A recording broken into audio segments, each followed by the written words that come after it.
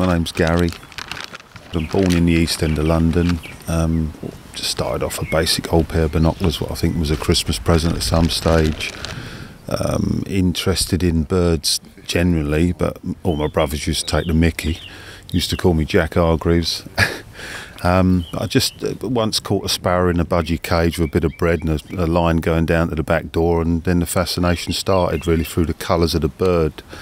And it just went on from there, and then sort of 25 years, 30 years on, here I am sort of doing all sorts of pest control. A lot of fox shooting, a lot of rabbit shooting, a little bit of deer control, not an awful lot. And it's just escalated really, but it's the love of being out is what it's all about for me. Been sitting up in the seat trying to control this fox, which has killed a lot of chickens for the gentleman here.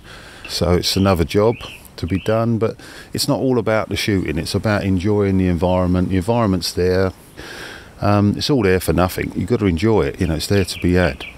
But if you get a shot, yeah, it makes it, but it's not everything. I'm being very careful with this particular fox because I know that it's got a litter of cubs there, and I've left it as late as I can. I don't want to kill her and leave them to starve to death, so we're trying to do things humanely and professionally as possible.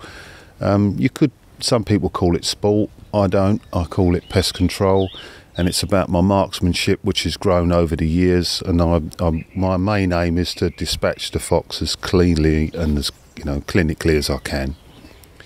It's all about stealth with foxes. I mean, it's more than any other animal. It's all about not moving at all. Just let the fox right into where you are. And when you do make your move, try and make it as smoothly and as cleanly when the fox is not looking your way, is not alerted. And that all goes with all the sort of clothing you use. Nothing what rustles, no Velcro.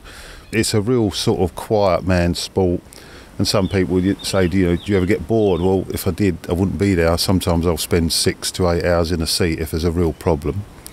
But the time goes too quick for me. It's, it's just not an issue at all. I just love being out. Just love it.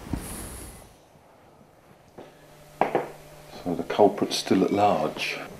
If you can't have a blank, don't go fox shooting. Not guaranteed. Nothing's guaranteed. Oh, it's real lovely. It's hitting the spot.